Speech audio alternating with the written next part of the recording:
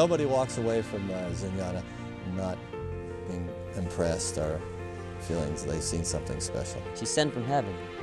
She really is. In the long history of the sport of kings, few horses can compare with the great Zenyatta. Last November at Santa Anita, she became the first female horse to ever win the sports championship event, the Breeders' Cup Classic. With perfection achieved, her owner said that the great mare would soon be retired. But that didn't last long. Just a few months later, Zenyatta's comeback was announced. There's always that chance that she might come back. You know, I mean, that they might run her one more year. And of course, when they decided that they were going to, it was just, wow, you know, it was just incredible. I get one more year with her. I could do backflips if I had enough talent. I certainly was very happy to hear that news. That was great news to me. Zenyatta's comeback is also a special treat for her fans.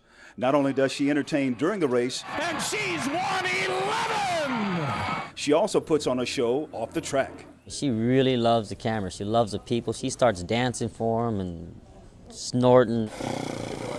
It's just amazing. You have to see it to, you know, like John described one time. She's an experience. It's like the whole thing's a show to her, and she needs to put it on. And she's the main act, and she wants to perform for the people. And she may soon get her biggest chance. Here's the winner, and the filly did it!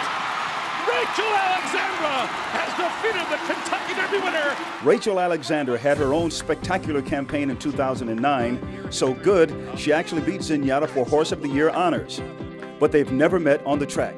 Now that could change in April, as both super fillies are scheduled to run in the $5 million Apple Blossom Invitational in Arkansas. And if all goes well, we should see a duel unlike any other in racing history. If it happens, I think it'll certainly be the greatest race I've ever seen or ever been involved in. People call me and tell me they're saving their money to go to Arkansas to watch the Apple Blossom. I think it's something that everybody's been waiting for. Everybody's wanting to see this race.